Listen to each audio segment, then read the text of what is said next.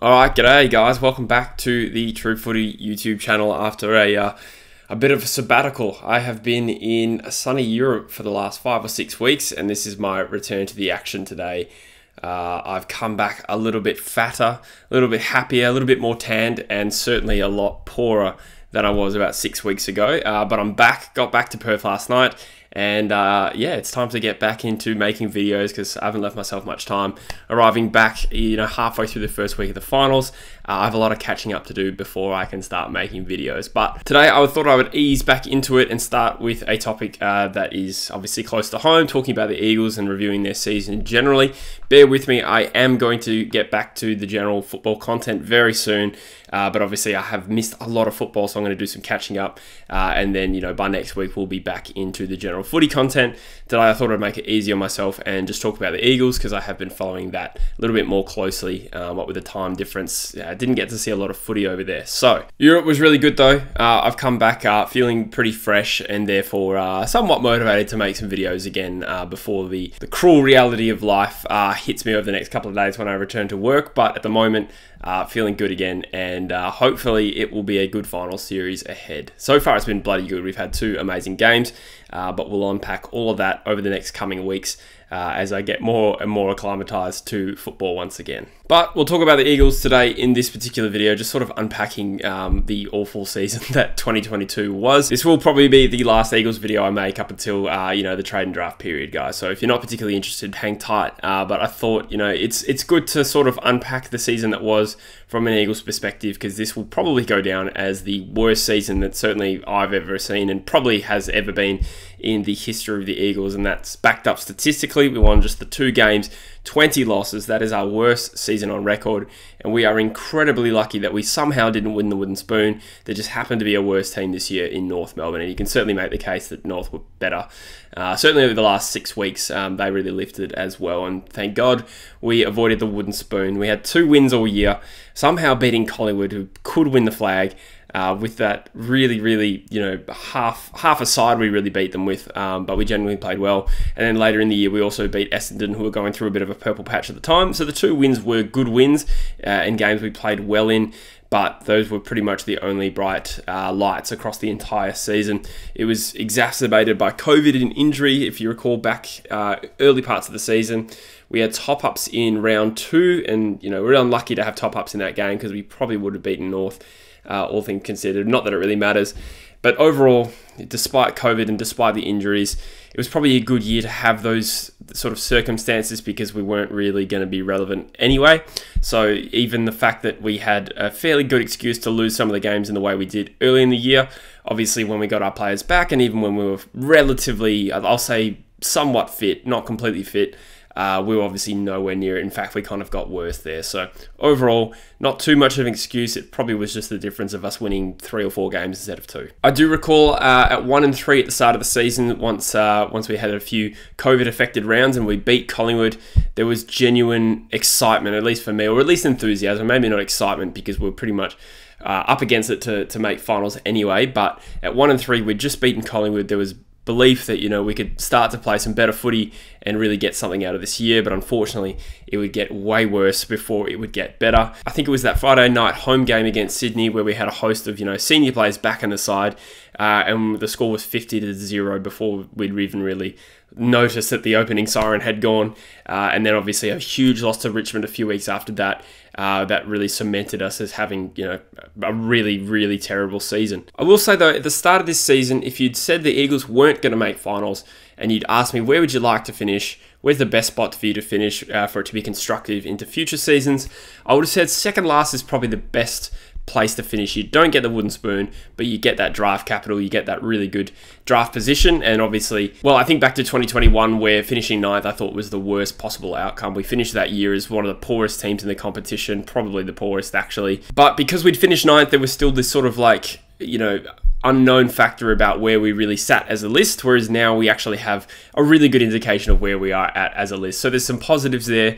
So the contrast between 2021 and 2022, I actually think 2021 was worse in some ways. Not so much the way we played, but just the fact that we still finished ninth, didn't have a good draft pick, and there was still some sort of belief that we were, around the mark, but obviously we were nowhere near it. And that's not me just trying to turn finishing 17th into a positive, like it's something I wanted. I'm not saying that.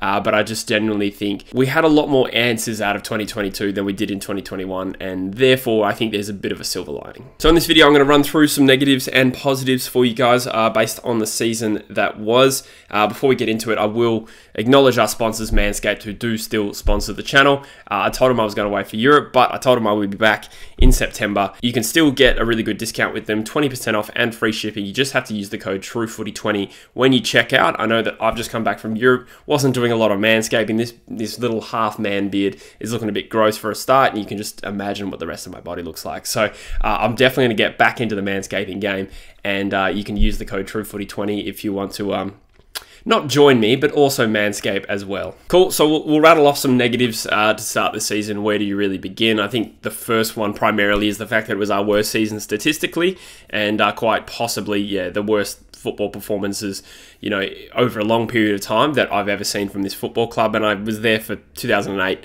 and 2010 where we actually won the spoon. I think this side was worse, to be honest. And I think there's some mitigating factors. I think fitness was obviously really, really poor, and it was exacerbated by injury. But even when the players came back, you could tell they weren't really, it was like they were running on quicksand a little bit. So that's one issue the Eagles need to sort of isolate and try and fix, from a strength and conditioning standpoint. The amount of injuries, but not only injuries, but repeat injuries. Some players repeatedly doing hamstrings or calves or groins in the case of Edwards and Yo. There was about 4 or 5 players who kept doing the same injury. Petrocelli, Rioli, Shuey, Yo, as I touched on. Luke Edwards sort of came in and kept going back out. So not only did we not have players available, but when they came in, they didn't quite look ready. And it's hard to know how much blame to put on the strength and conditioning or the general high performance department of the side at the Eagles. But either way, I think that part of the football department needs a bit of a shake up, and it sounds like that is what's happening. As a result, the efforts were so inconsistent across the year. And again, I don't know how much to put down to fitness, but there's also probably a mental aspect when your side's like 1-8, halfway through the season. How hard are you really running back the other way to defend a turnover? Like, it's hard to pinpoint what was the start of this little domino effect, but either way, we can generally sum up that, the effort was poor, the fitness levels were terrible. From a preparation standpoint, we didn't seem great, and we also just copped some really bad luck. We barely saw Elliot, Yo, Nick, Nat, and Rioli, who were at times playing some really good footy. Gov comes in, plays his best month of footy since probably 2018, and then, gets his ribs crushed or whatever it was. That's just bad luck. But, not even seeing someone like Allen all year, Tom Cole, Dom Sheed played 1 game, and that's only the tip of the iceberg for the injury list for the Eagles this year. I know I'm harping on a lot about injuries this year, and I don't even so much mean it as an excuse for the performances. In fact, I don't really at all. But the other side of that is we missed getting games into what I would consider sort of the key cogs of the next generation. So someone like Oscar Allen, touted as a future captain, potentially our best player in 5 years' time,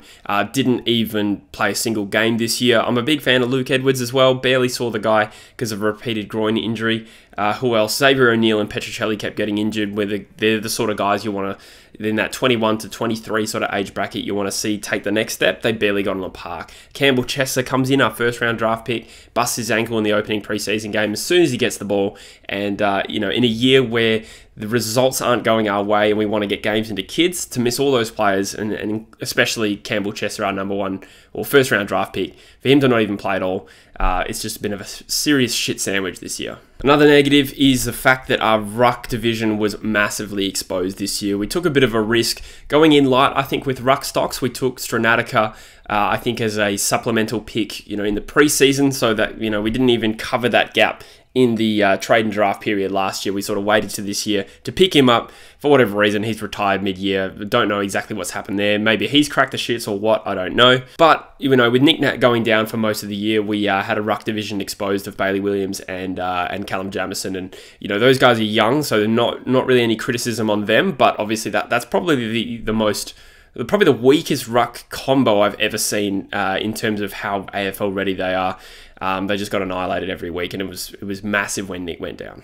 In addition to missed games from key players, that we've just talked about at length, some of the stagnation from the players actually playing was really disappointing. Andrew Gaff probably had his worst season at AFL level. There's talk that he's playing injured, but either way, normally even when Gaff's not playing well, you rely on him getting the ball 28 times, but there were games he just, had 15, 16, 21. I'm not too sure what's happened there, but that for me was a pretty disappointing aspect of the season. Then some younger guys sort of who should be coming into their prime. In particular, I'll nominate Liam Duggan and Josh Rotham as two players with a lot more potential than they're currently showing. Liam Duggan, another potential future captain. I still am hopeful that he can realise his potential. Was really good in 2020, but his radar was off this year. Lots of turnovers. And Josh Rotham as well, played in the back line, and I don't know whether he's coached this way or whether he's just become so low on confidence, but for a guy who's a great kick and one of the fastest on the list, he's a repeat offender for just grabbing the ball and kicking it backwards and not wanting to make mistakes. And I think those guys taking a step back was really noticeable this year in the absence of, good playing established players. Not very articulate. Good playing. Continuing on that thread of, players who have stagnated over the last couple of years, since the Tim Kelly trade, the Eagles haven't had, access to draft picks, okay? I don't want to get into the Kelly trade specifically, but what we've done in that time is trade, pick 48, pick 52 for some, role players at other clubs who were sort of forced out, who had a bit of potential to come on, and I thought this was a good strategy. And I'll nominate Alex Witherden, Petrevski-Seton, Zach Langdon as players with a bit of potential that didn't quite realise it at their former clubs. And unfortunately, all of them are just kind of in a no man's land at the moment. I think Witherden may not be offered a contract. He'll probably be delisted, and that's a guy who I think has some potential, but probably just doesn't have the right attributes for what we need at the moment with our backline. He's kind of a non-accountable defender without speed, but he's a really good kick. And I just think, in a side where Shannon Hearn is already playing amazing and is a great defender and at 36 years old is a way better player than Witherden, it's just not the right club for him.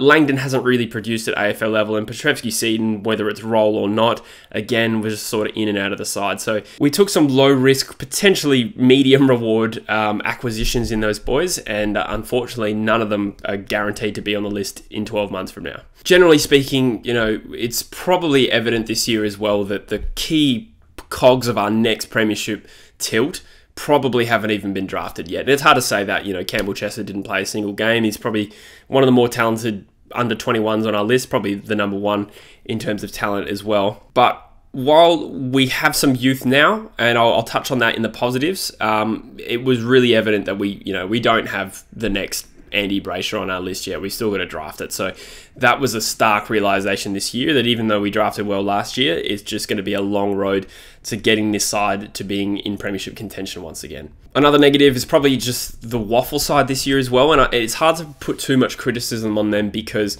of obviously the AFL injuries that we copped meant that we had almost our entire Waffle side playing at the AFL level, meant that was probably 3 to 4 AFL listed players playing in the Waffle each week with a bunch of sort of amateur level players that the Waffle sides used to top up their list. Essentially what it meant is that the Waffle side got walloped every week by about 100 points. They won one game for the year, I think, and I think in our last game kicked 1 goal 5, or one of the second last games we kicked 1 goal 5 for a total score. Point being here is that it's not a great place to develop your youth. Someone like a Jack Williams in his first year, nowhere near really ready for AFL level, but he's playing in a side that's getting annihilated at Waffle level too. So hopefully that can be sort of remedied with less injuries next year when we've got a stronger side week to week, but it wasn't a great year to develop the real youth playing in the Waffle this year. And to sum up the negatives with one point, it was just a real stark sort of illustration of where we're at as a list. It's good in a way that we are bottoming out and getting the access to the draft, but the list is still quite old and experienced, and to be where we're at in the ladder, it's really, really disappointing. We took a punt with the Kelly deal. We tried to have another swing at a premiership. Hasn't paid off, and I'm comfortable with that, but I think we learned this year that it's going to be a long, long way up. Now we got the negatives out of the way, let's talk a little bit about some positives. I think the biggest one is you contrast 2022 to 2021, and you can actually see that we have some young kids on the list. Like 2021, we barely had anyone to pick, and the ones we did were probably injured, someone like a Luke Edwards. But now, after what I would describe as a pretty good draft haul in 2021, we've got some players like Jai Cully, mid-season draft pick, played 4 games this year. That's somewhat of a positive. Hoff played 15 games. Bazo played 9 games. He looks like he's part of the furniture down back. And then 9 games to Callum Jamieson. I would never have picked that at the start of the year, and I was surprised with his endeavour. He's pretty lightly built, nowhere near being physically ready for AFL level, but at times, looked better than Williams. And Williams also played 17 games as well. So out of this year, we've actually got, 5 or so players there where you're like, oh, okay, I can see you being a long-term player for the Eagles. To add to that positive, the fact that we even have Jai Cully on the list is a big plus as well. Obviously, being bottom of the ladder mid-season meant we had the first pick in the mid-season draft. It allowed us to draft Jai Cully, who is projected, well, was projected to go anywhere between 20 and 30 this year. So it's like scoring an extra second-round draft pick. And geez, we really, really need the kids on the list. So I'd say that's a big positive. I think his ceiling, it's unclear what it is, but I think his floor at AFL level in terms of how good he can be is fairly high. I think he's at the very least going to be a tough inside midfielder, tackling machine, uses the ball well. I think we've got a long-term player in Jai Cully. Another positive has been Tom Barrass. I keep saying Barrass, but I believe it's actually Barrass.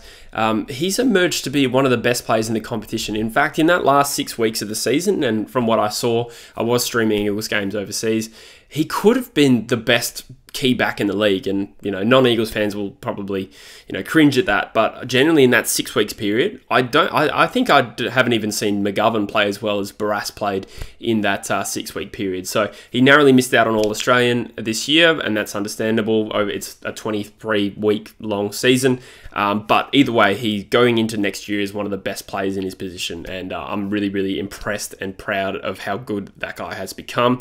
I'll nominate as well Kennedy and Hearn, the veterans, played outstanding this year. Shannon Hearn looks like he can play for 2 or 3 more. Is that what we need as a list? Won't talk about that right now. But either way, still such a good player. And Josh Kennedy, what a champion as well. Going out, kicking 8 goals in his final game for the club. What a remarkable effort. He's still such a good player at his age, playing with 1 leg, basically, and still kicking 8 goals against Adelaide. Absolute champion. He will be missed. I'll nominate Luke Shuey as a positive this year as well. Obviously, I'm a big Shuey fanboy. I think there's been a huge amount of disrespect on this guy who's really struggled to get his body right, and as such, the cannibalistic Eagles fans have turned on him a little bit, and I think it's been really disappointing. Some people are calling him the worst captain we've ever had, and don't get me started on how unfair I think that is to put the last 3 years on one player. But he's come back in, sort of reinvented himself as more of a tough in and under midfielder, not really using his pace because his hamstrings are made of twine. But twine? Is twine strong? Something that breaks easy. No, but at 32 years of age, he's not going to be an All-Australian level midfielder. I think he's coming in and playing a role for his side, and he's tough. His effort level's been good. I think he's a positive. And the fact that he's played, 15 games this year is a positive. I'd say the reinvention of Jermaine Jones as a running defender was also a positive this year. How long-term is he going to be in that role? Not too sure, but you could really see the difference when a guy with his speed and skill went into the back line and we started playing a lot more direct footy. Yes, he made a lot of mistakes, but one thing we've been crying out for as Eagles fans has been playing a more aggressive style, particularly from the back half. And I think he's somewhat entrenched in the best 22 right now. Like I said, 3 years from now, no idea if he's going to be in the side, but definitely a positive. He played really well this year. And just overall, a clear change mid-season in terms of our game style and our tackling and intensity and our overall endeavour. Got a lot better in the second half of the year, and unfortunately, it didn't really translate to wins. It would have been nice to have 3 or 4 at the end of the year, and we were unlucky in some games. Could have beaten Adelaide, and I'm sure there's another game in there where we were pretty close, but not quite good enough. But either way, I think the way we were playing in the back end of this year was better than 2021. So in some ways, we took some steps. So that's probably all the negatives and positives that I'd care to really go into in this video. We'll talk briefly about the off-season and what that holds, and I will be doing more off-season content generally, but obviously I'm going to do some Eagles videos as well because we are hopefully going to be in the thick of it this year with such a good draft hand. But I think one positive is now that we actually have the draft position that reflects how bad we were. So last year we finished 9th and our first pick was 12, I think. We traded back to 14. This year we have pick 2 and we were only slightly worse than we were at the end of 2021. So I think we go into this year with the following draft picks: 2, 20, 26, and 38, and that could improve with the likely loss of Junior Rioli. We can talk a little bit about Rioli now. It seems, as I record this video, he's going to go to Port Adelaide to undergo a medical, and I believe it's been reported the Eagles have given, or at least the players have given their blessing for him to do what's best for his family. So to me, that's the writing on the wall. He's probably leaving the Eagles. Now, this is a tricky one. I understand both schools of thought when they view the potential Rioli trade. Now, there is a strong school of thought that he's kind of betraying us a little bit because we stood by him when he got banned for 2 years. We kept him on the list. I have no idea if we were paying him much, if at all. But either way, you know, showed some real loyalty there by keeping him on the list. And to be fair, he probably hasn't repaid that loyalty with some of his conduct over the last, you know, even the last 12 months. I think he got into trouble once again. And there's talk about did I just burp? Sorry. There's been talk about average training standards and stuff like that. I personally am a little bit more easygoing on it because I look at a guy who is frankly a sick player. And I know he didn't have a great year this year, but he is still a fantastic player and would be a very, very important player. I reckon he could waltz into any team in the league right now and be a key part of their finals campaign. He's such a good player. And he's going to be turning 28 next year. I believe he's got kids. In fact, he's got at least one. He might even have two. And this is a guy who has been drafted late and probably never been paid a big contract. Let's be real. AFL players have such a short lifespan in the AFL, and that's when they get drafted at 18, right? So when a player gets drafted at 21, has 2 years out, this guy's got to maximize how much revenue he can generate over the next 3 or 4 years. And I actually respect his decision if he decides, okay, Port Adelaide's paying me a bucket load, I'm going to go play for them. Yes, it's not the most loyal thing, but if there's a big difference in how much money he can make at another club, I say I back him in. Just do what's right for you, mate. And from an Eagles position as well, he's literally one of my favourite players. But as a 27 going on 28-year-old player next year, he's not really what we need right now. So other than the sentimental factor, I think this could, as much as it kills me, be the best thing for all parties involved. What do we get for him? That remains to be seen. I can understand why his value would be at an all-time low. I know Port Adelaide are likely to get an end of first round for Carl Amon as part of their free agency compensation. I can understand why they don't want to pay that for a player who's missed out 2 years and then didn't play that well this year. But if we somehow jag a top 25 pick out of this, then I would say then we've been compensated enough for me to let it go. There is a chance we get absolute peanuts for him. I guess that will all play out. Bailey Williams could also be headed back to Victoria, which is an unfortunate thing because he's played 17 games this year. And again, there's some mixed thoughts on Williams. I'm still optimistic. I think he needs a good #1 ruck for him to support. He played a couple of really good games this year and then some average form as well, but he's a young guy. But he might head back to Victoria for, I don't know, a nominal draft pick. Maybe Melbourne comes into the mix there if they're likely losing Jackson. Not too sure, but that's another way we could potentially get another top 50 pick. I don't really know what he's worth, but it wouldn't be much more than that. Looking at our list generally, I think one thing I've noticed is we're looking a little bit over-contracted. We've rewarded some average players with some reasonable length contracts, and as such it makes it hard for us to really pick some delistings this year. A couple of players I'll mention who probably would be delisted this year if they didn't have another contract or at least 1 year to go on a contract. Luke Foley would be in the firing line, I think. Xavier O'Neill might be safe. He finished the year pretty well. Josh Rotham as well. I think he signed a 3-year deal last year, and that's looking iffy because he's barely, in the best 22. In fact, I'd say he's not in the best 22. And Zach Langdon, we recruited him on a 3-year contract, and I think if he had a 2-year deal, he wouldn't be getting another one this year. So 4 players there that are contracted for another year that we would probably ideally like to move on, in my opinion, which really hamstrings us, strategically this off-season. We have to wait another year. You can cut their contract short and pay them out, but that's expensive. And obviously there's the risk that they come on and be a good player somewhere else. Again, my intention was not to get too bogged down into the list management stuff. I will make specialized videos on those. But I think this year, all we can really do is take our 5 draft picks. We may trade pick 2 down for an extra second round pick, 6 and 24 versus pick 2 on its own, who knows.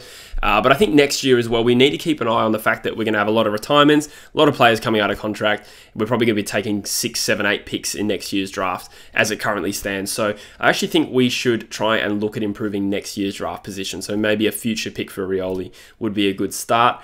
I think just over the next coming years, you just need to flood the list with 18-year-old kids with, a lot of potential, ideally, picked in the first 2 to 3 rounds. And then probably by 2024 is when we look at what can we do in terms of free agency. Personally, I think we'll go hard at Tim English in a couple of years' time, but at the moment, probably don't have the cash to splash. Finally, I'll end the video with a bit of an outlook for next season. It's tough to peg exactly how we're going to go. I'd probably start with a new captain, and that's not because I don't think Luke Shuey's been good, but you have to consider the fact that next year, we've re-signed Nat Nui, Hearn, Shuey, Redden, Cripps, like these guys are all going to be playing on next year, and we're going to need to cycle some players through the waffle. Some of these guys will need to be rested periodically, and therefore I think Shuey probably needs to pass on the captaincy, or at least have it passed on for him, so that we can take the punt on resting him regularly. Or playing him in the back line, playing him in the waffle. It's hard to do that to your captain. So I actually think Tom Barrass is probably I think he's earned it. I think he's playing like a captain. He's playing like a champion. That's probably where I'd start. And then just generally, like I said, move those guys through the waffle regularly, because we don't want to have a year where we get nowhere near finals and we're rolling in with the same starting centre square combo every week of Shuey, Redden, Kelly. Injuries will probably dictate our selection process anyway. But either way, I think that needs to be the focus. I'm happy with those guys signing on, but we really need to not hamper guys like Jai Cully, Luke Edwards next year. Xavier O'Neill, hopefully, if he starts to find some momentum. And of course, pick 2, whoever that ends up being. Fully fit next year. Let's say we have a good preseason and everyone's got a good fitness base. The waffle side's cranking with some regular availability too. I can see us being a lot more competitive. And I think overall, I do expect this to be the lowest point of the rebuild. And I don't know if that seems like a big call, but I don't think it is when your side's just played a 2-20 season. So I'm hoping we're not as uncompetitive as this year. Even with a bit of momentum and some luck, it's hard to put us anywhere near final. So I think bottom 6 looms again, but the real focus needs to be fitness, getting games into the young kids, and just make sure we're not getting annihilated every week, because that's not great for development. So if we're somewhere on an Adelaide level next year in terms of not really anywhere near finals, but looking like we're showing progress, I think that would be a great outcome. And yeah, hopefully we're going to have 4 to 5 new draft picks this year, in addition to 5 taken last year.